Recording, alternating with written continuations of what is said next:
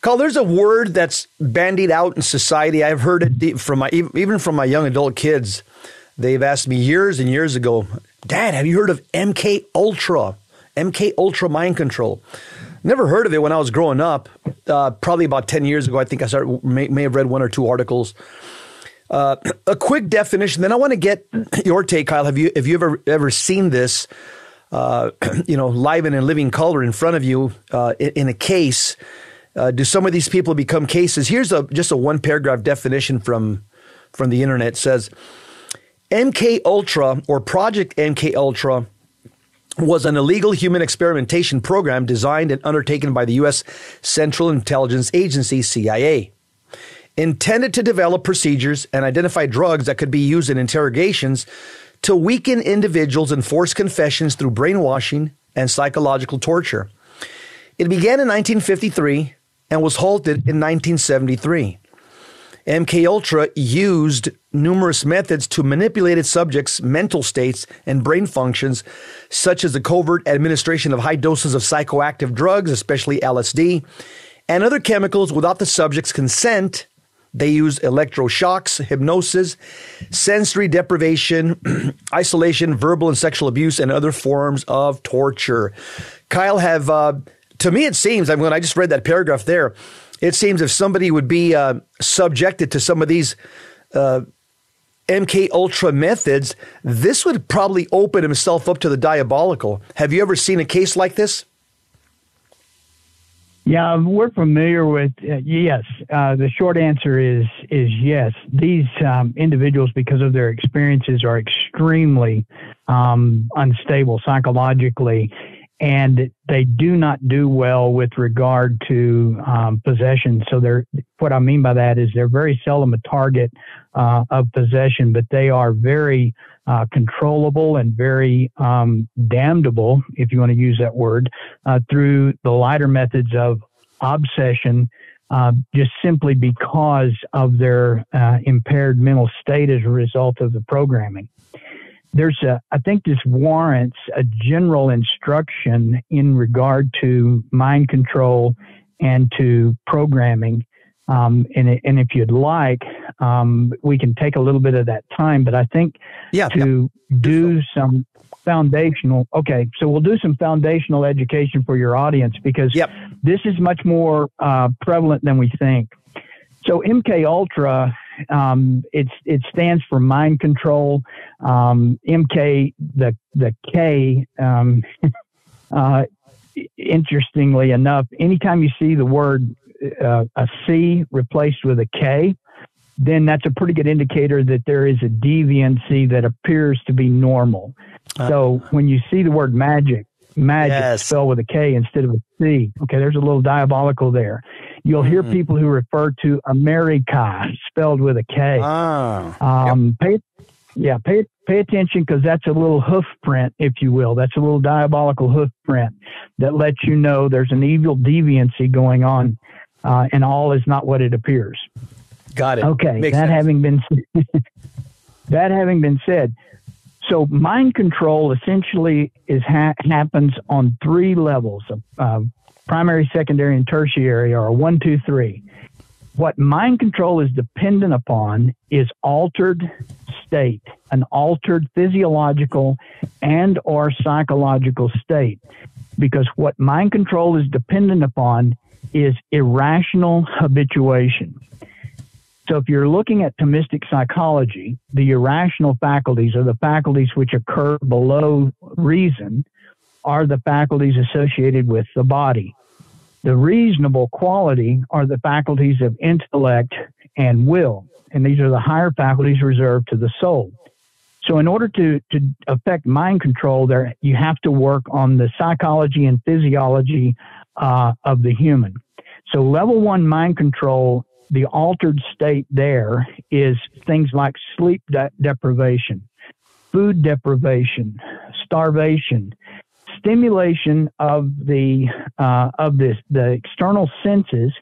And a lot of what MK did was it brought forth things out of the Nuremberg trials that were discovered that the Nazis were doing, and the experimental population they were experimenting on were the Jews. But there's an even further precedent, because what the Nazis did was they accumulated a tremendous amount of knowledge in all kinds of areas, including torture, occult, mind control, etc. What's another example of mind control? Classic example of mind control, phase level 1, is what was happening to the martyrs of Sebaste. If you know that story, there were 40 Roman soldiers who were Christians. They marched them into a freezing pond, and they said, if you will come out and deny Christ, then we'll warm you up. So this is a form of mind control. Yes. You alter the... That's wicked. Yeah, you alter the physiological... Well, that's exactly what was happening to the martyrs, and it is wicked. Yeah. And so you take the weakness and susceptibility of the flesh to affect the soul, the rational quality. And of the 40 martyrs of Sebaste, if you'll remember, only one came out, and immediately one of the guards replaced him.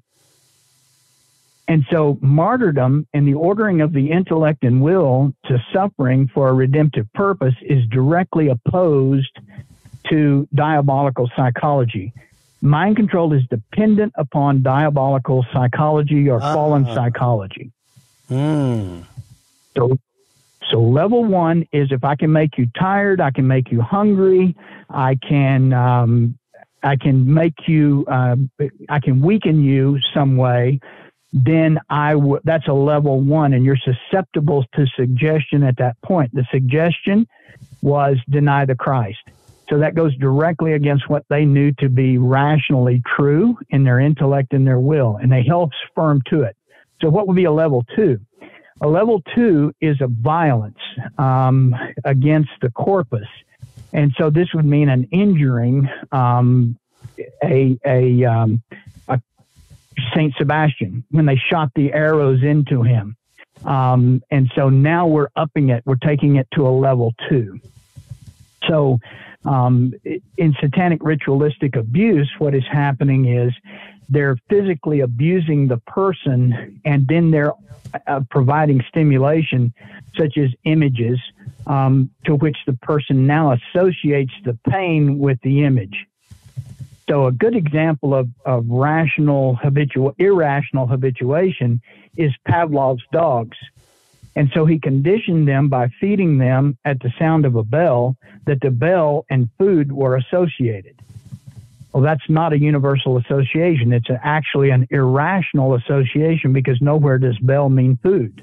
Kyle's doing a deep dive on MK Ultra and giving us a threefold definition of mind control. Kyle, let me just ask you a question as you continue. You're on level 2. You had mentioned in the first segment that mind control is based on fallen psychology, right? I mean, secular psychologists, they use this now, correct? That's precisely right. That is precisely right. And so they call it hypnosis, right? They call it hypnosis, correct? Yeah, hypnosis is certainly one form. Okay. It is certainly one form, but it is an inversion of the faculties of the human person as delineated by St. Thomas. Okay, so you're on level 2 here. You're talking about the way, you mentioned the way SRA, they physically abuse the person. They show them pictures. The victims now associate the pictures with this pain, and this is how they control the mind. You want to continue on that? Yeah, and so it's the understanding of irrational association or irrational habituation. Now, I'm using irrational in a Thomistic sense, meaning that it's happening in the lower faculties. And so, for instance, when you see a film of a mob, a chaotic mob of what looks like human hyenas swarming an Amazon truck in L.A., then what you're seeing is a first incident that will become irrational habituation, which means that they're going to associate the Amazon logo and the truck with a looting opportunity. Got it. Wow. So that makes sense. Yeah, I got it. So that's a form of mind control. Well, then the media is doing that to us right now, because they show us pictures over and over again showing these anarchists, looting stores, looting huge department stores. And we saw what they did to cities and courthouses and police stations for 2.5 years. And they were just trying to normalize it. You would have the anchors right in front saying, with a burning police station, they were saying, yes, it's mostly a peaceful gathering here. And so they're psyopsing us. Now they're doing it through the television and through the mainstream media. Now that's exactly the point where I was headed, Jesse. You're 2 steps ahead. This is the societal application of MK Ultra as designed and articulated by a guy named Dwight Cameron. Wow. So that's where we're at right now. And it was that's where we're at correct. Right now. And it was pioneered in Nazi Germany. Well, that says a mouthful. God help us. I mean, very simply, we're seeing what we're seeing, and we're not seeing what they don't want us to see. In other words, they basically just control the information. The New World Order, the globalists, whatever you want to call them, the Great Reset people, the Billionaire Boys Club. They control the communication. They control the narrative, and also. It reminds me, do you remember, Kyle, during, I think, the initial assault against Iraq under Bush, where the Taliban, they had the guy that we used to call the Minister of Propaganda. You would see the Taliban getting shellacked by American troops and their places being destroyed. And they had a guy, I forget his name, but he would come out in the news. He'd be saying, "Oh yeah, we are winning. We are winning the Americans." The Americans are in retreat, and you can see right behind them, American bombs are just destroying, half of Afghanistan and Iraq. I forget what his name was. I think they would call him. But again, that's kind of what you're talking about. Nothing to see here, move on. When you see, like, again, a burning police station right behind you, people jumping on top of police cars, and you got a news anchor saying, well, tonight in Oakland, California, it's mostly peaceful. That's MK Ultra at a wide level, correct? Correct. Now, there's an element of the third level that we need to talk about. And so MK Ultra meaning the ultimate form of mind programming. So now we've talked about the stimulation, societal stimulation, as well as personal with regard to MK Ultra. But what's necessary is to alter the state, to alter the state of the person. And so that's either done level 1, 2 we talked about is violence. Now 3 is an altering of the state through chemicals and drugs, and that's the portion of MK Ultra that is most discussed on the internet and elsewhere. And that is the understanding. We need to understand that there were large groups of population that were administered, military as well as civilian population, that were administered hard hallucinogenic drugs. The United States for 4 years was the largest purchaser of LSD. Yeah. Wow. And LSD is one of the intrinsically evil substances because it has no curative value. So when we talk about intrinsically evil, methamphetamine is an example of an intrinsically evil substance. The tools of abortion are an example of an intrinsically evil object because they can't be used for anything else. And the drugs have no curative value. So actually, they're not a drug. What they are is a potion. They are a spell. And so that is the way they work, is they alter the reality, the person's mindset, so that they make a decision that has a spiritual implication. Let me say that again. This is the definition of a spell. So that when a witch or a wizard or a sorcerer casts a spell that involves the ingestion of something that alters the state of the person, the mental state, and they make a decision, they participate in an act of grave matter, which will have a spiritual consequence. What that means is when they sin, even in that altered state, Now that they're wide open to the demon, they're wide open to possession, they're wide open to these things, this influence. That's simply the way it works. Interestingly enough, and you'll remember it, we're both of an age that we remember. Do you remember the song Love Potion No. 9? Yes, sir. Yep. Yep. Like India, got a bottle of India ink, mixed it up in my sink. It's interesting. That is exactly the sequence and methodology of how a spell works on us. What's an example of a spell? How about chemically induced contrails? How about RNA vaccines? How about anything yep. Now you're seeing it. Wow. What's the name of that song again? I'm going to look at the lyrics later on today. Love Potion No. 9. Rich will have it up for us and probably play it at the break. Yeah, I'll tell Richard if he can get it. We can play it at the break. That'd be good. I definitely want to hear the lyrics. So that's the way a spell works. In other words, they're telling us exactly what they're going to do to us. And that song came out years ago. And it's funny. That's the way Satan, the diabolical, seems to work. They'll put something out years ago through the media, and then people are calling it, oh, that's a conspiracy theory. That doesn't happen. That's a conspiracy theory. And 10, 20 years later, here we are in living color. It's happening. Like, for example, that movie Soylent Green. People were saying, oh, come on, they're never going to do something like that. That's crazy. Yeah, there's a lot of evidence from some very thoughtful thinkers that aborted baby fetal stem cells in the vaccines, that could be, again, a form of Soylent Green, maybe to a lesser extent. Precisely right. Yeah. We talked about it on one of these programs as a false Eucharist. That's right. Yeah, that's right. And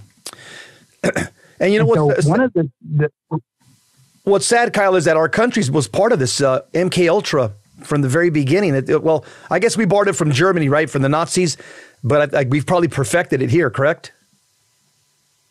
Well, that's exactly right. What we did, what this Cameron fella did, is he was on part of the Nuremberg Commission, and he reviewed all of the data, all of the research that was meticulously recorded. And he brought all of that forward, condensed it, made it applicable, and made it socially acceptable. And then he was the author of the MK program. And then Helms destroyed all of that, because when it became clear in 1973 that all of this was going to, under Gerald Ford, all of this was going to become open and public, exactly what had been done, then what happened was all of that was destroyed. And all of those records, all of that stuff was destroyed. Of course, that was before the digital age. And it was amazing. It was the Nazis went back and researched centuries into this whole idea of mind control, how to control populations, how to manipulate populations, etc. But this is all part of one world government. It's all part of that same movement. Hitler in Nazi Germany was an experiment by the Illuminati. Wow. The Illuminati is, they're basically tied at the hip with the Freemasons, aren't they? I mean, it's two secret societies. They have the same goal. A bunch of, woke, liberal, power players that are at the very least, both of them are at least Luciferian, right? I'm not saying Satan, but they Luciferian. Certainly Luciferian, but the best way to understand the Illuminati is this is 13 families. Oh. Freemasonry is a construct of the Illuminati. So the Freemasonry, whole idea, did they come from the Illuminati, or who came before? Yeah. They're essentially a front organization for the Illuminati. Wow. Correct. Wow. Correct. Kyle, and have you probably dealt with people that were trying to get out of Illuminati and Freemasonry in the last 20 years? You've probably run across some of those cases, right? With people trying to get out and they become diabolically afflicted. Yeah, yes, everywhere from security personnel at the Bohemian Grove to high-level practitioners. And it's enough from around the world, and they're telling the same story, and they don't know each other. Truth has a way of coming out. And you can keep something hidden for several hundred years, but eventually it starts to come out. What we're seeing very clearly is the agendas and manifestos, evil agendas and manifestos that were coming from Rockefeller and others. And, I've told people for years, when they say you're a conspiracy theorist, I'm no theorist. You see what you see, and then when you're dealing with somebody who is possessed, and here that demon is telling you the same thing that a demon in Spain is telling you, one in Ohio is telling you the same thing one in Spain is telling you with specificity about things that there's no way these people can know anything about, you got to kind of sit up and pay attention to that.